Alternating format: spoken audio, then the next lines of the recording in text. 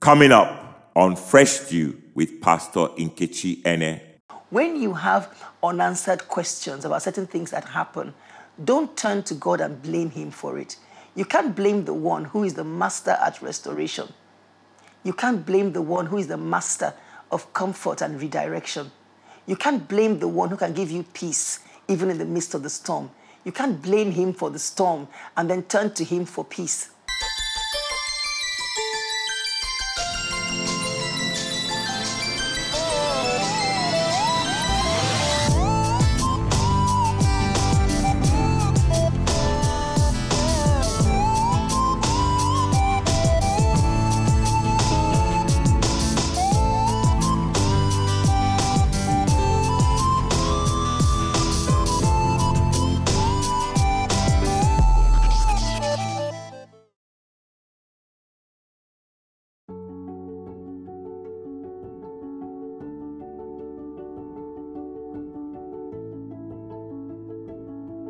My prayers for you are full of praise to God. As I give him thanks for you with great joy, I'm so grateful for our union and our enduring partnership that began the first time I presented to you the gospel. I pray with great faith for you because I'm fully convinced that the one who began this gracious work in you will faithfully continue the process of maturing you until the unveiling of our Lord Jesus Christ. I thank my God upon every remembrance of you, always, in every prayer of mine, making request for you all with joy, for your fellowship in the gospel from the first day until now, being confident of this very thing, that he who has begun a good work in you will complete it until the day of Jesus Christ.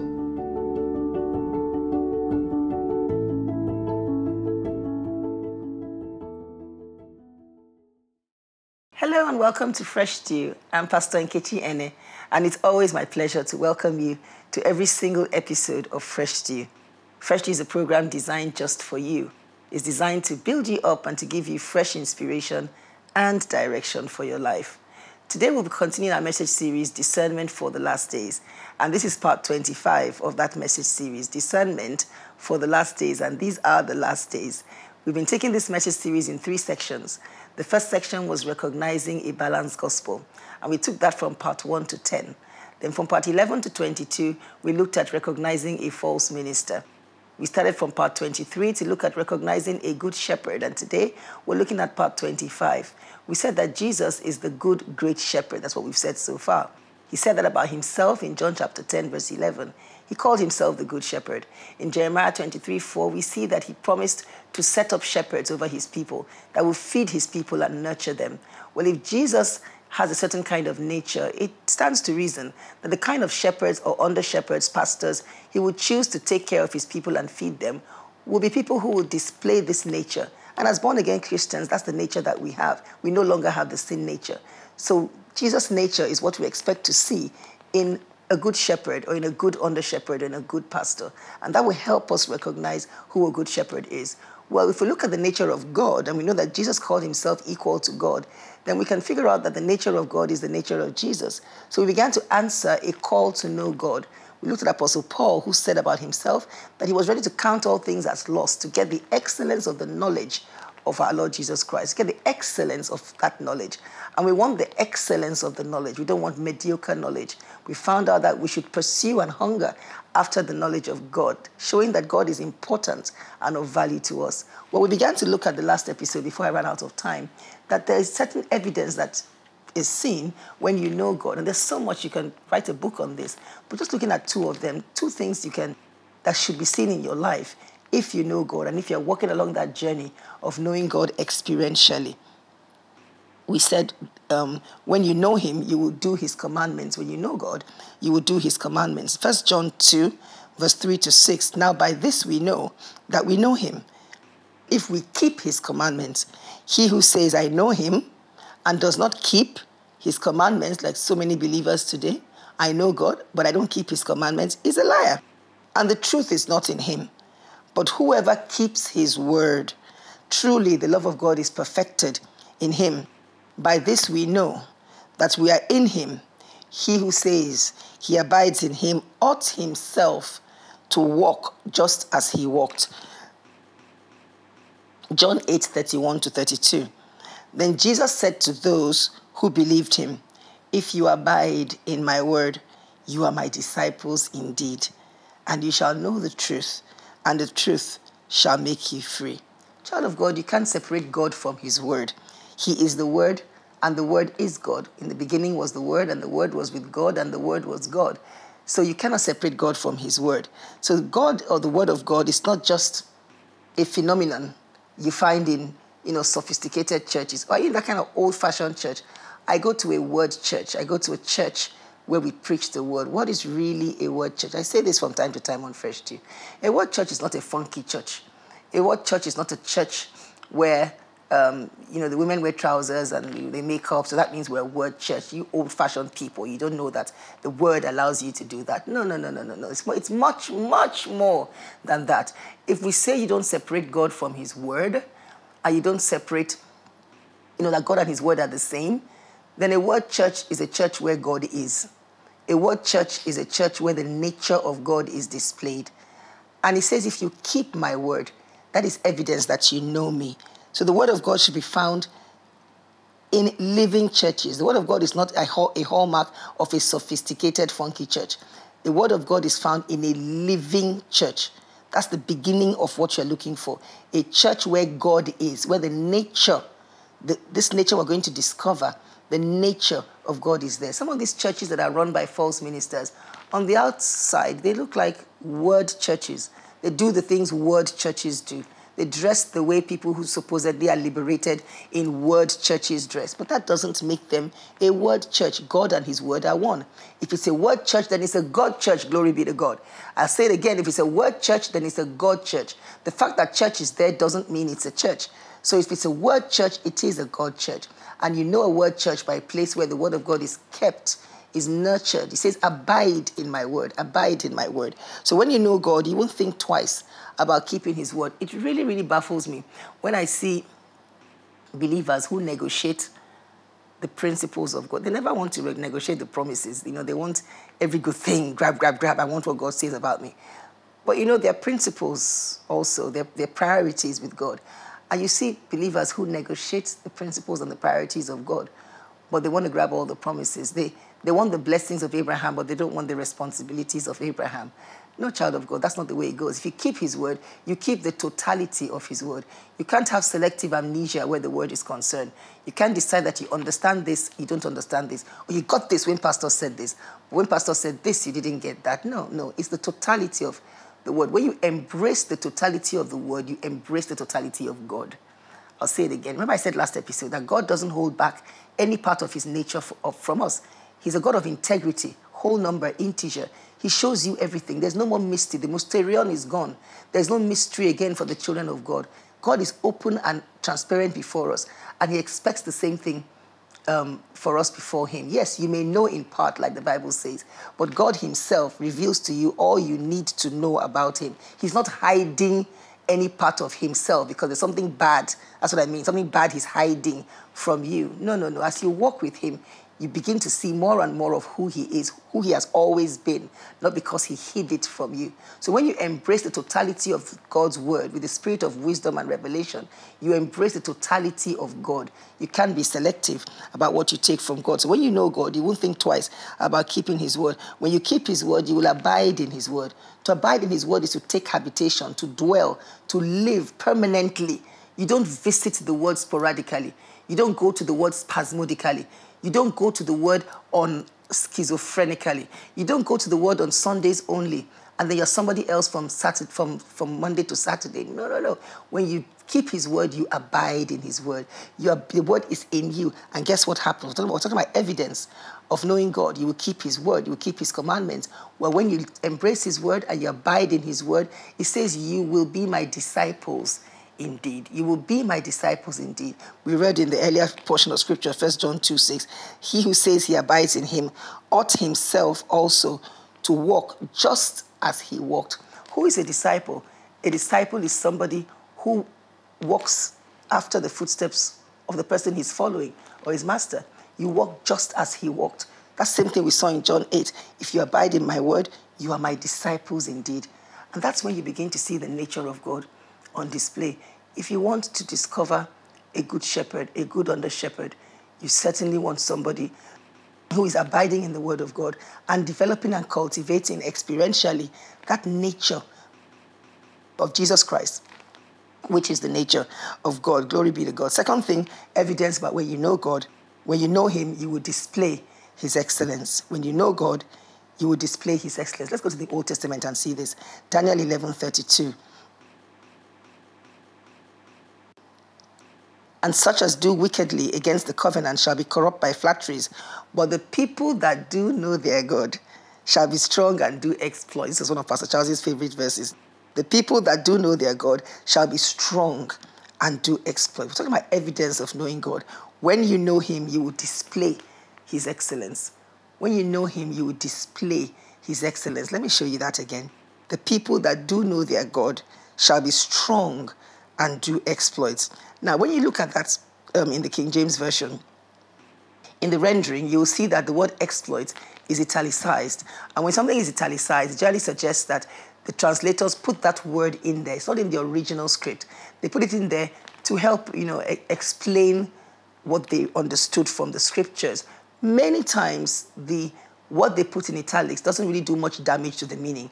But there are some cases in scripture where those italicized words completely give an opposite picture of what the scripture was actually trying to say. That's why you need to study to show yourself approved. You need to bend every effort to study the word of God and discover things for yourself. So that word exploit is italicized. It's not originally there. So if you read it again, it says, the second part of that verse, but the people that do know their God shall be strong and do.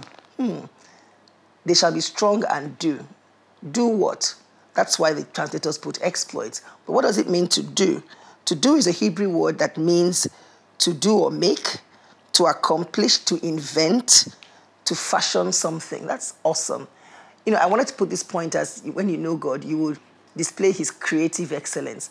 And that's really what happens when you know him. When you know him and you begin to know all about God is creativity. God is creator.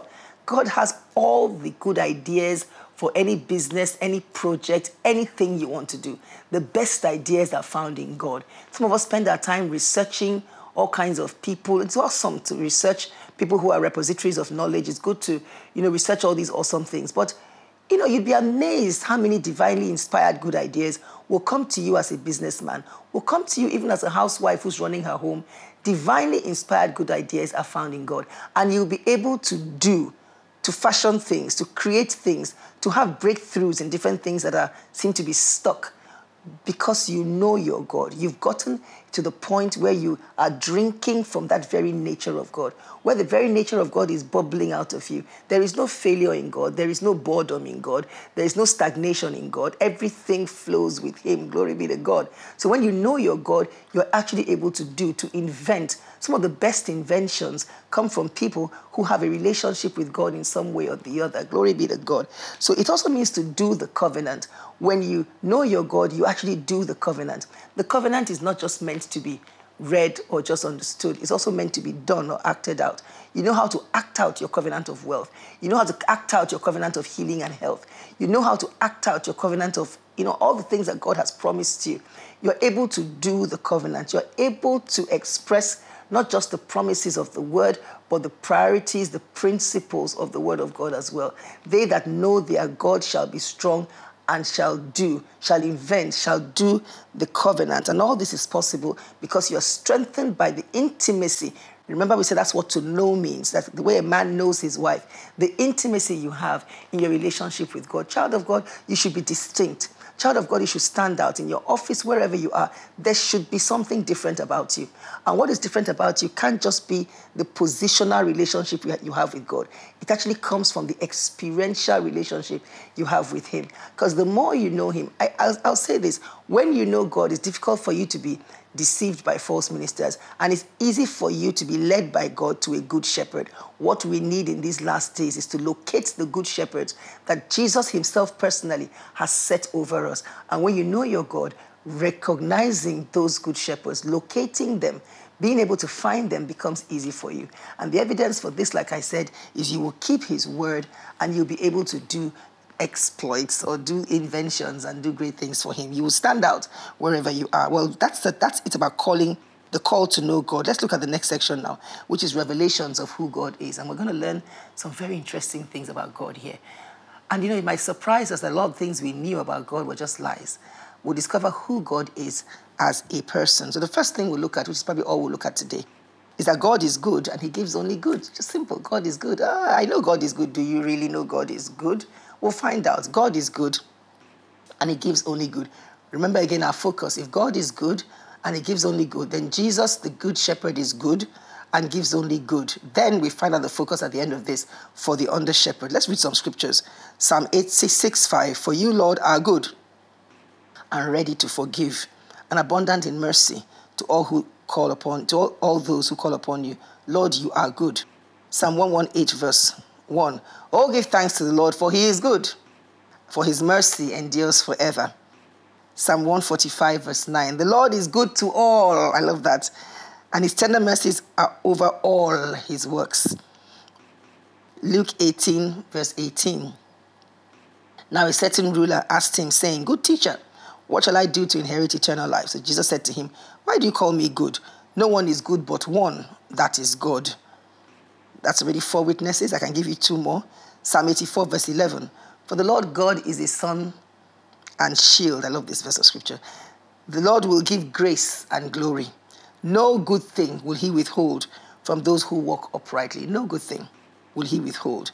And James 1:17, every good gift and every perfect gift is from above and comes down from the Father of lights, with whom there is no variation or shadow of turning. That word good from the Hebrew is the word tob, T-O-W-B or T-O-B, tob. And from the Strong's, it means beautiful, best, bountiful, I'm just picking some of them, cheerful, at ease, favor, joyful, pleasant, pleasure, precious, prosperity. Lovely words that mean good. And good from the Greek is the word agathos, and it means good, benefit, good things, to be well. Amen. So that's who God is. God is good. I said God is good. Somebody's answering where they are all the time. Christians answer that way. God is good. Glory be to God. That's who God is. He's a good God. You serve a good God. Your Father is a good God. Glory be to God. He's good. Now, I didn't say God does good. They're 2 different things. I said God is good. That means God cannot be anything else but good. Remember, we're studying the nature of God. We're beginning to get revelations of his nature. Many of us look at God and we think God does good, devil does bad. No, I didn't say God does good. I said God is good. That means God cannot be bad. Under any circumstances, God cannot be bad. God cannot be evil. He says he's not a man that he should lie. He cannot. He's not a man. He cannot. I want to repeat this so it sinks in and begins to get rid of some of those religious spirits. Because sometimes when we don't have answers to certain things, we just pack it all on God and blame it on God. God is good, child of God. If you're watching with somebody, turn to them and say, God is good. Not just that God does good, but he is good. That is his nature. Glory be to God. God is good. So he's not just good. Now listen to this. He's sovereignly good. That's one area where we mix up the nature of God in this area of his being good. He's sovereignly good. When you're sovereign, you're in charge, you do whatever you want, you don't need anybody's help, you don't need anybody's permission, you can do whatever you want. Well, if you are sovereign, will you display the nature of a stranger? If you're sovereign, will you display the nature of somebody who is not like you? If you're sovereign, you will use your sovereignty to display your nature. Well, we've said God is good.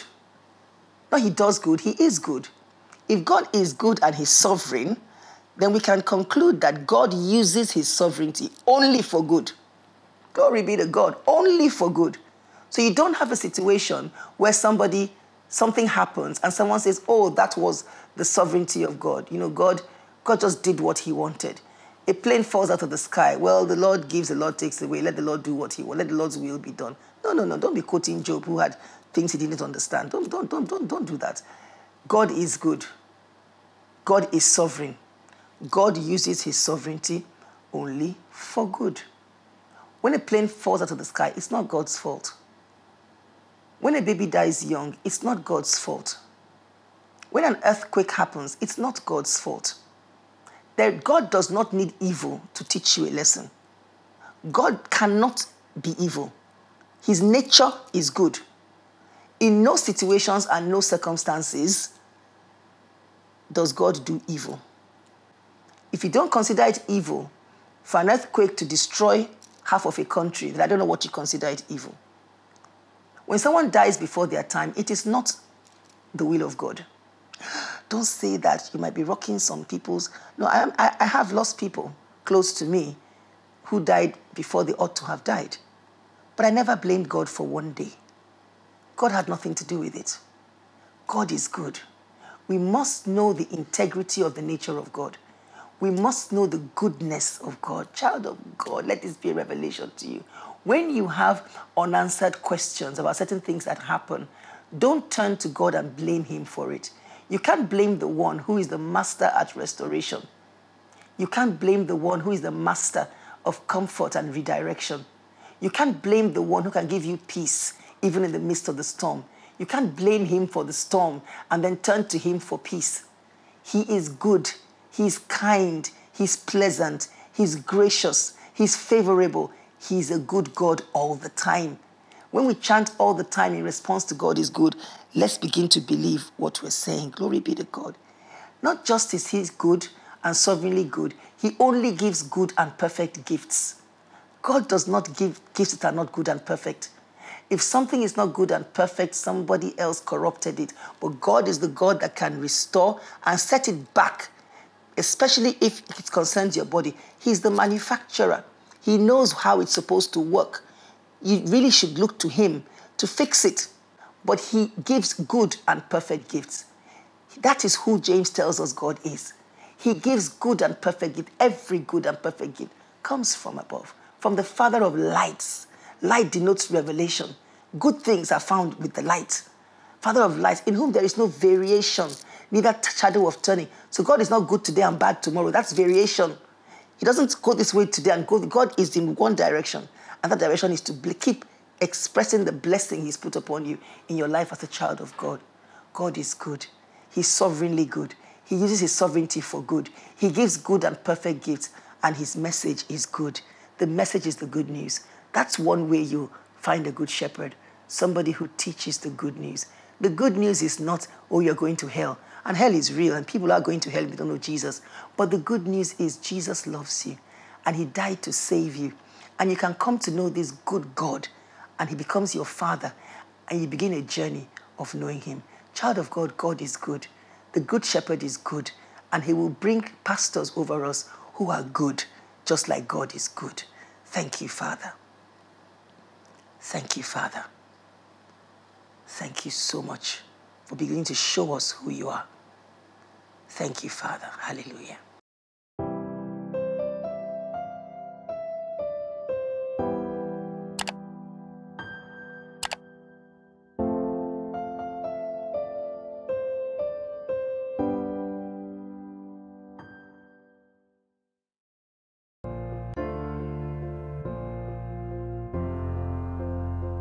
Are you alive, but not really living life? Do you know somewhere deep down that something needs to change in the course of your life? Does it feel like you have lost your way in life? Yet to others, you seem to know your way. Jesus is the way, the truth, and the life. Can you believe that somewhere on the inside of you? Do you believe it? He is the answer to every question, and he loves you. just the way you are. Today He's waiting for you with arms open wide, and He wants you just the way you are. Will you make a decision today to surrender your life to Him and run into those outstretched arms? If you want to do that, say this prayer out loud, meaning it from the depth of your heart, and you will be saved. Lord Jesus, I come to you today. I believe you are the Son of God, and that you died for me and rose again just to save me. Come into my heart and make me brand new as you have promised. I will live for you all the days of my life. In your name I pray. Amen. Amen and amen. Congratulations on taking the most important decision of your life. You are now born again and a brand new person. It has all happened on the inside of you. Now you need to grow in your new faith. And what has happened on the inside will surely be reflected in your everyday life. We can help you grow in your new faith. Please call us at 0700 Freshdew or email us at saved@freshdew.tv, and we'll be here for you.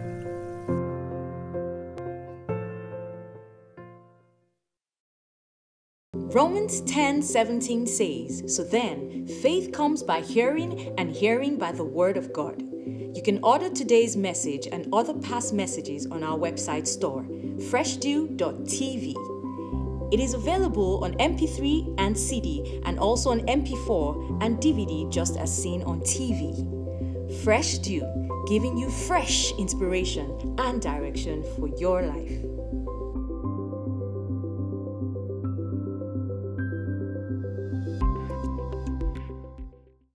Thank you for watching Freshdew today with Pastor Nkechi Ene. We trust you were blessed by today's episode. For further information on Freshdew, please call us on 0700 Freshdew, which is 0700 3737 4339. If you're calling from outside Nigeria, the number will be +234 700 3737 4339. Our phones are open from 9 a.m. to 11 p.m. GMT +1. You can also send us an email to info@freshdew.tv, and we'll be glad to serve you. We also invite you to like, follow, and interact with us on our Twitter and Facebook pages at Freshdew TV, and also on Pastor Nkechi's Facebook pages at Pastor Ketch. For more information on how you can partner with Freshdew and receive Pastor Nkechi's monthly letters and weekly MP3 gifts, please visit our website www.freshdew.tv. Once again, thanks for being with us today, and we look forward to seeing you next time on Freshdew to receive fresh inspiration and direction for your life.